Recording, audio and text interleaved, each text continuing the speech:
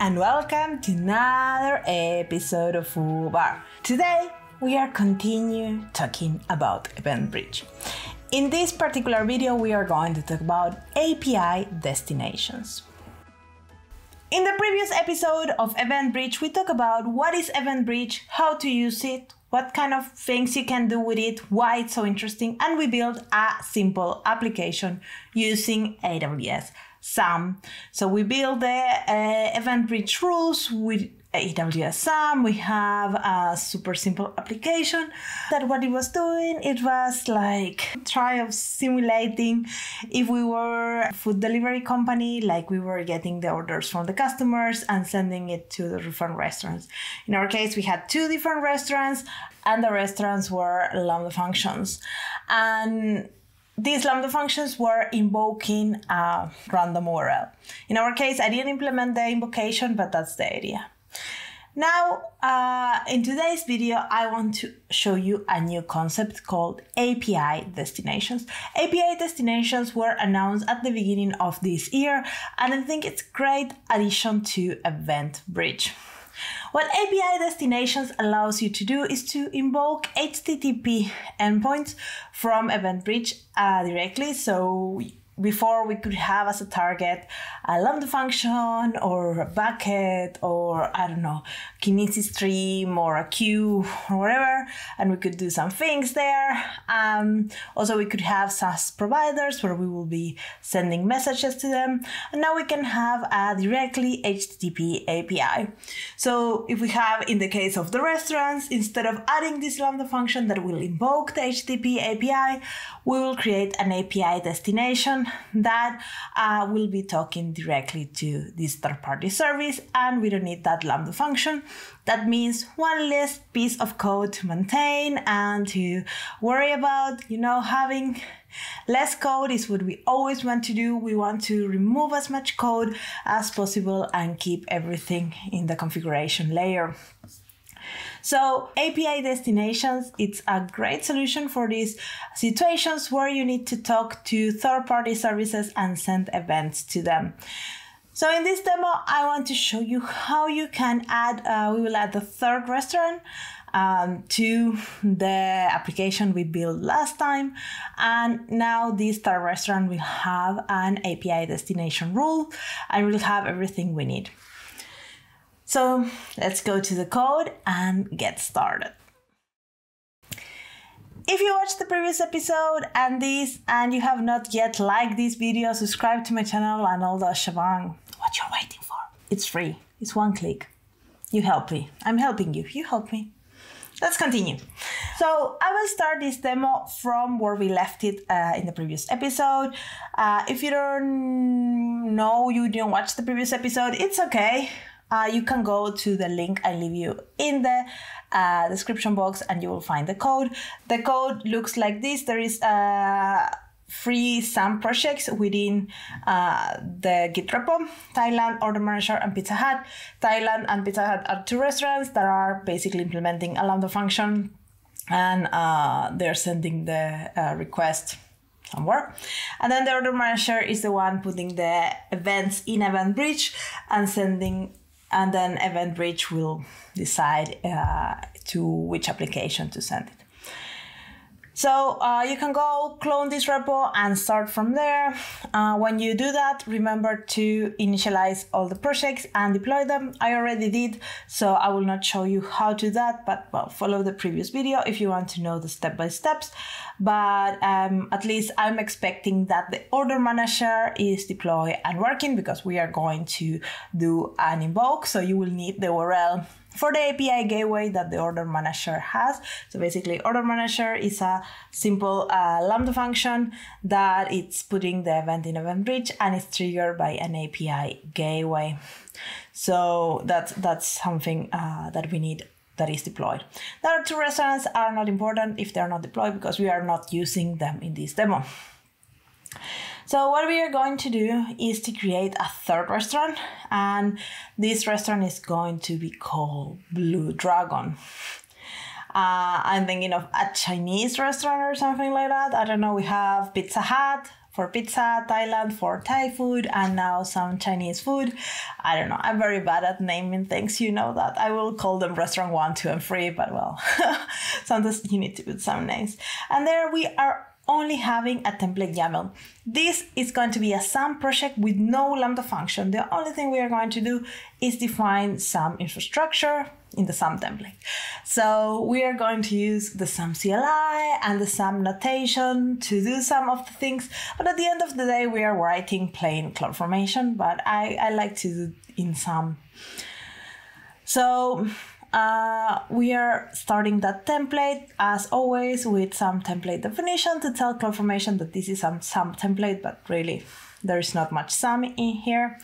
And we are going to define some resources. In this particular template, we are going to have a destination URL.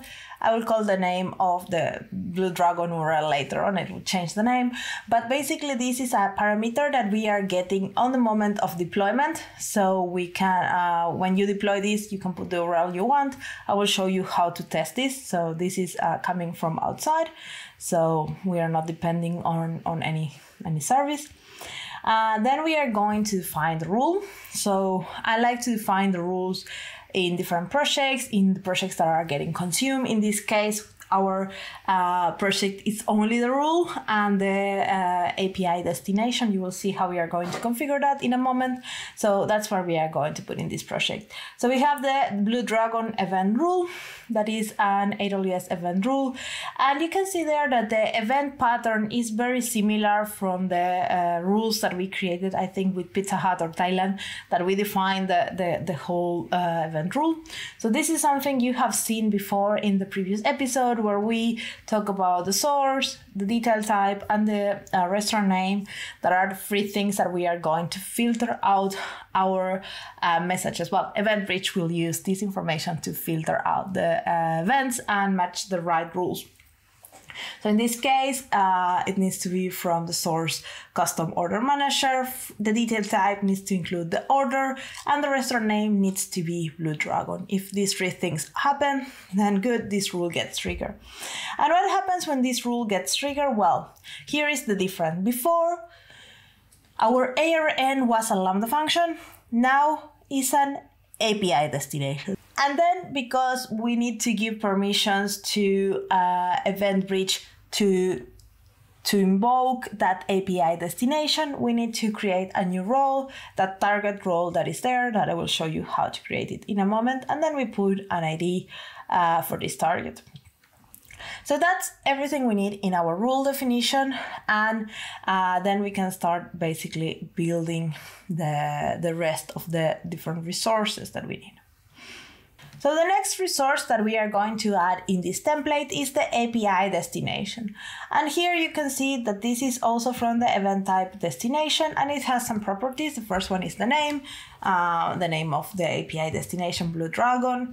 Then we have a connection, and we are going to find that in a second. And then we have the URL where we are going to invoke, and this is the parameter that we are getting in the moment of deployment, the Blue Dragon URL. I already changed the name. You have to say which HTTP method you are going to use. In this case, is a post.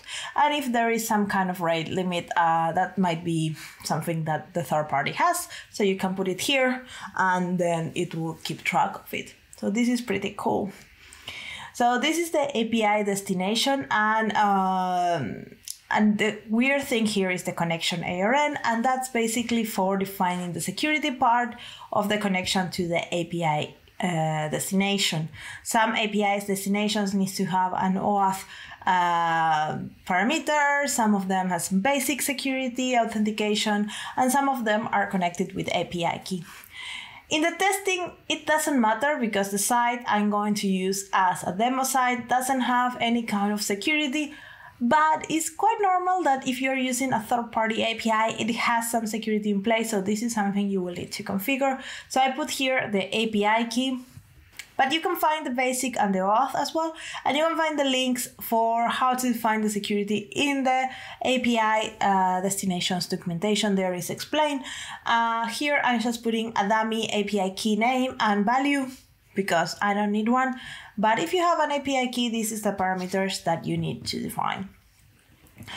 So then we almost have everything. The only thing we are missing is the role, the target role for EventBridge, basically allowing EventBridge to invoke that API destination.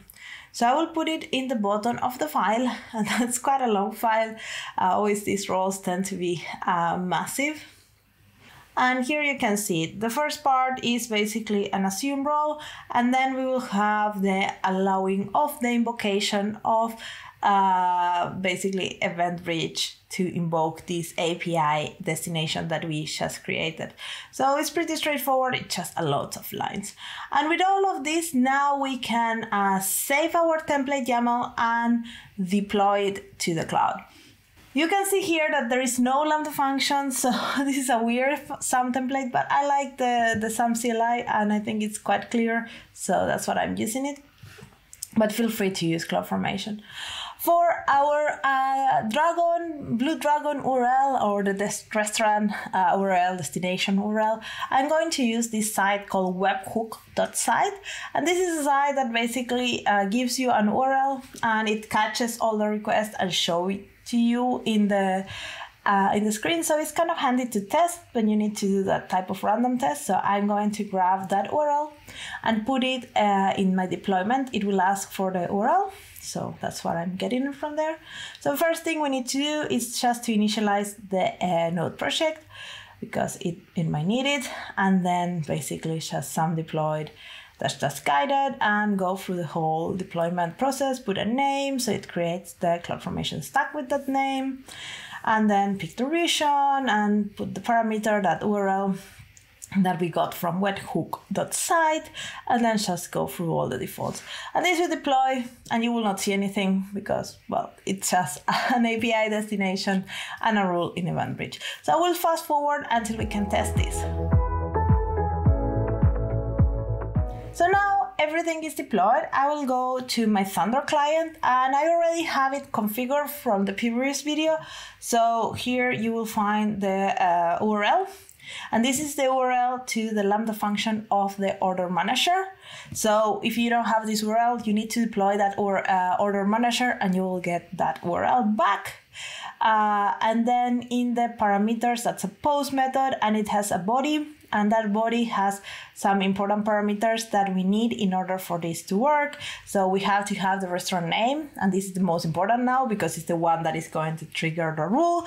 So in this case, we need to put Blue Dragon, then we need to put something in the order, whatever you like, and then just have customer name and the amount that you're ordering. This will go to the order manager. The order manager will put the event in EventBridge, and then the right rule will trigger. So I will send this and we will see what happens.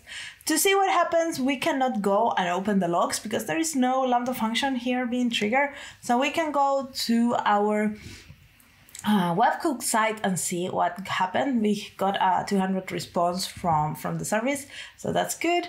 And then let's refresh this webhook site and we should see one request there.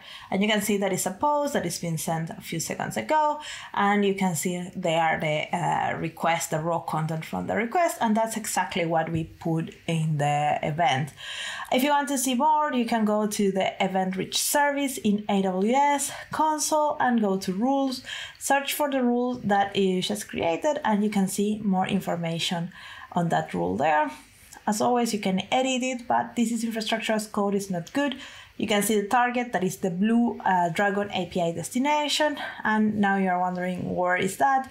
Yes, that's a new place now in EventBridge that you can go and click in API destination, and there it explains you a little bit of what it is, and you can find your destination there and the endpoint and the connection and all the information that you configure. Everything is managed with Secret Manager, so that API key information that we input, that in this case we are not using, is there as well. So that's a resource that's being created for you. So that's it for today. The code is available in GitHub. You will see the link in the description box as always. I hope you like this video, and I will make some more videos on EventBridge because I find this is a very, very interesting topic and I have not talked enough I don't know why. So let me know what kind of things you would like to know from EventBridge, if there is some particular topics you would like me to share about or discuss or go more in depth. So that's something I can cover in the future. So I see you in the next episode of FooBar. Ciao, ciao!